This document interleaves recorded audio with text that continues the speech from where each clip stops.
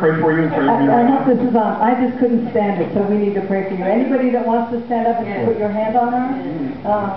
Dear Father, in Jesus' name, this is a tough place to be in the first part of recovery, but I know that you're bigger than all this, and I know that you can bless her. I know that the Holy Spirit can guide her in every decision, and I just pray, Father, that anything that is coming against her right now just fall away from her. Any lies that she has believed, even generationally, just get rebuked from her, and I just pray, Father, for love and joy and peace and self-control and patience and kindness and everything that she maybe never even has been taught. I pray that you pour into her and that you teach her like a father in a way that she will get and she will laugh out loud. She will love being in her own skin. She will stand up maybe for the first time as a woman of God, just full of life. And I just ask you that in Jesus' name.